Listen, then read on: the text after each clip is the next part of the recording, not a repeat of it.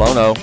I got a request to read this this comic on YouTube, so here we go. Hope y'all enjoy. Bongcheon-Dong Ghost. This story is based on true eyewitness accounts. Okay.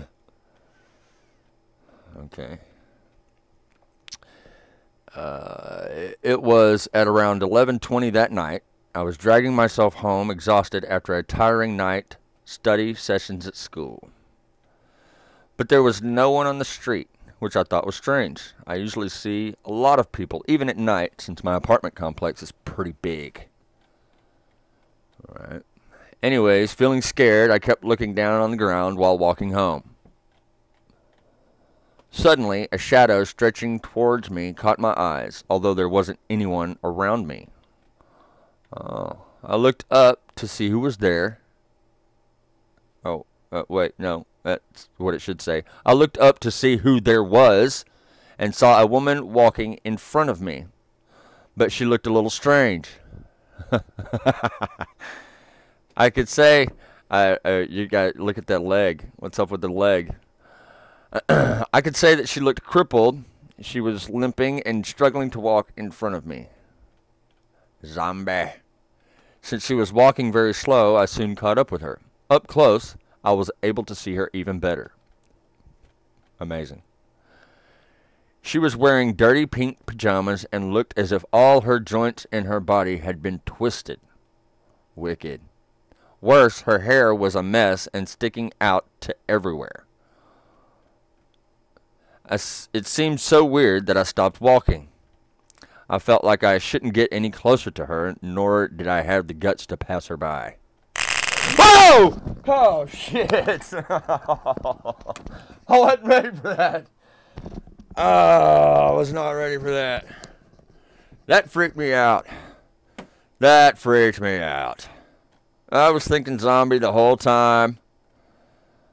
I think 2 drops of pee came out. Two little drops of pee came out.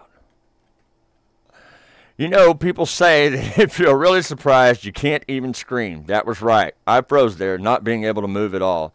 Well, you know, I didn't seem to have a problem. Where's my baby? My thoughts were racing to her question. Oh my God, I don't even know what I was thinking when I did that. It gives me chills. Thinking that moment. Gulp.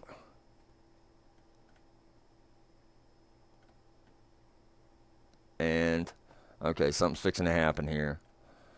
And she points her finger. I answered, pointing as far as I could. Oh, over there. Alright. I just wanted her to get away from me. Then she limped towards where I had pointed to. And I couldn't see her anymore. Man, that first one got me pretty good here. I know something's fixing to happen. Fearing that I might run into her again, I tried to turn around and leave the apartment complex. Yeah, here it goes. I could not think of anything but to get to a place where there would be people around. At that moment, she is not here! Yeah. Yeah, you're in trouble now. I heard her screaming from far away. Whoa! I knew it. I knew it. I knew it! And I still got goosebumps. Not cool, man. Not cool.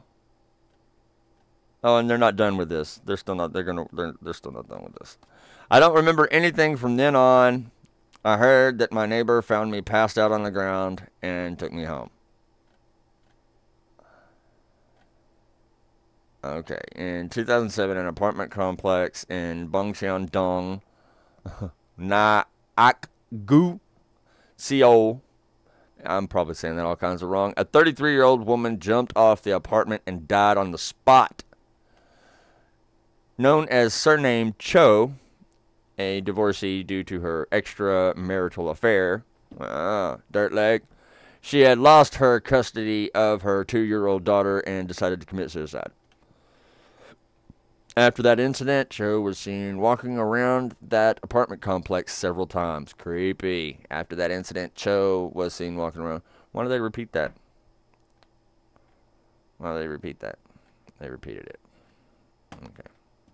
And the rest of this, I'm probably not going to read. I'm just going to look at that because it's not for me. So, hope y'all enjoyed me freaking out on that. That was fun. I see now why I was coached into reading this.